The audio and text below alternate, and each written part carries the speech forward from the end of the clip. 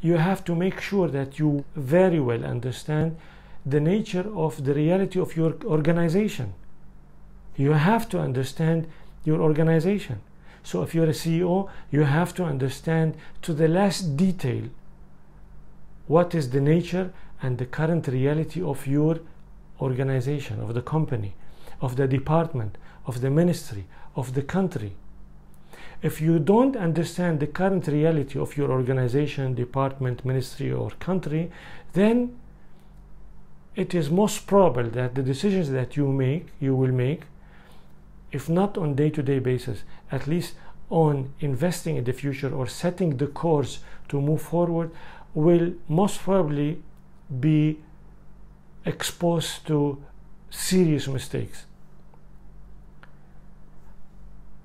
Because to know where to go or how to go there, you need to understand where you are now. I'll give an example. Take the maps, the GPS system and the maps that we use on our smartphones.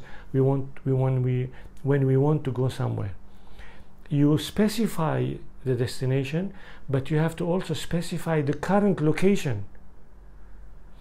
Only when you do that, when you've specified the current location and you specify the destination, then you can look at different options of how you get there.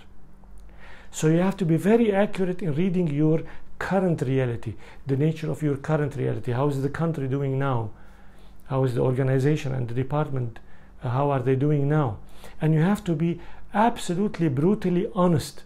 You cannot build such a reading, such an interpretation on illusion, on wishful thinking, on what would you like to see. You need to build it on what the reality is, no matter how hard is the reality.